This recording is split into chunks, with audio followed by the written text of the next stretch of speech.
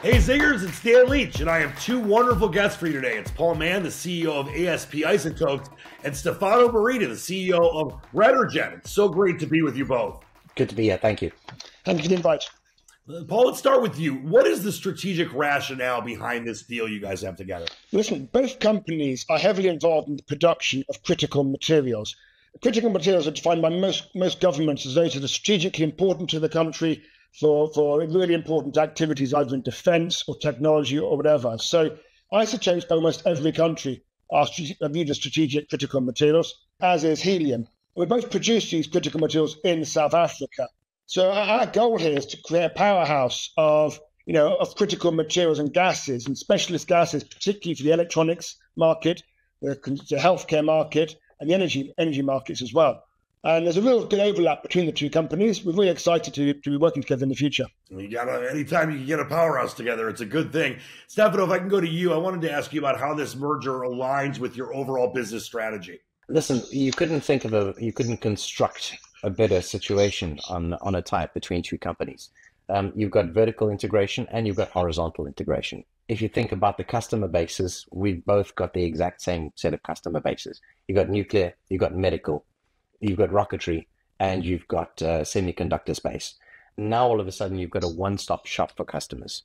You've got complete enhancement from a customer point of view, but importantly from a business point of view. And we can touch on this a little bit later in the interview. But you've also got a situation where you've got a competitive advantage by virtue of the fact that we both have operations in South Africa, and that's naturally going to lead to not only synergies but cost-saving potential, which means bigger revenues, bigger profits for the group. No, of course, and as you mentioned, it's a perfect partnership. And Stefano, when you look at the benefits, what are the big benefits of this deal? So the biggest benefits are from an operations perspective in South Africa. We can centralize all operations, and there'll be huge co-sharing of intellectual property. All of the engineers sitting in one room, you'll have cross-pollination of ideas, strong understanding of the science of isotopes and nuclear, and on the other side, cryogenics, and you put all of that together. There are a lot of exciting prospects for innovation. With central shared services, you've got massive potential to reduce overall cost scale right across the spectrum. The availability of clean, uninterrupted energy in South Africa is a major plus. That means that we've also got the ability to significantly reduce the overall cost for high value products that ASP brings to the table. And then from a customer interaction point of view, imagine instead of having to go and buy from 7 or 8 different suppliers, one-stop shop, and you don't have to worry about supply chain interruptions because it's not a middleman who's buying from 7 or 8 different companies trying to piece it all together and having to worry about shipping from all over the place.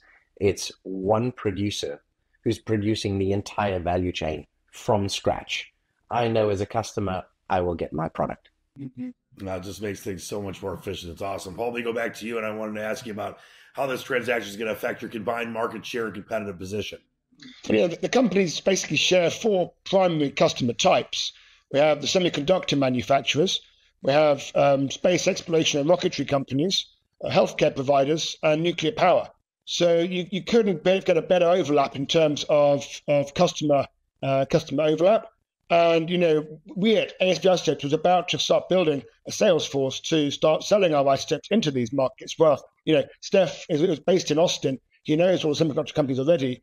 We'll put our headquarters there, and we're right next to a lot of these end markets, right there on our doorstep. So I think there's just so much overlap in terms of market share in isotopes. It's only really one major competitor, and that's Rosatom, which is the Russian Nuclear Energy Corporation. In terms of helium, there's only sort of 3 or 4 companies or countries that produce helium. So this is a very concentrated market with very few suppliers in each.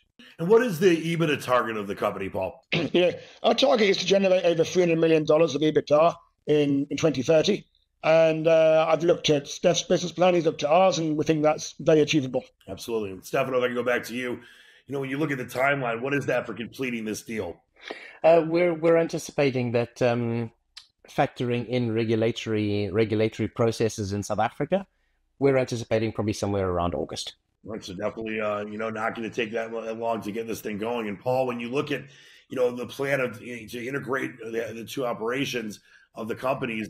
How is that plan going to come to fruition? It's already going to fruition because we've been down to Velcom to visit Stephanie's engineers many times. They've been to our plants many times. Both companies are basically in the business of separating gases in different ways. And so there's a huge amount of overlap in what our engineers do. We can share ideas with each other.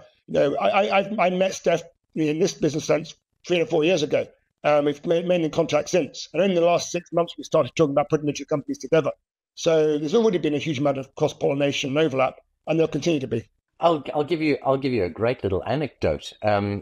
We were making little modifications to the plant on the cryogenic side, and instead of a 6 to 8 month lead time of waiting for critical parts from the US, we literally just picked up the phone to the guys at ASPI in Pretoria in South Africa, said, "Listen, this is what we need. Can you guys make it?" And 2-3 weeks later, we had the part. Just incredible stuff, and very excited for you both. And this obviously merging of the companies. Paul Mann, the CEO of ASP Isotopes, and Stefano Marini, the CEO of Renergen. It was an absolutely fascinating conversation. I just want to thank you both so much for joining me today. Thank you. Thank you for your interest.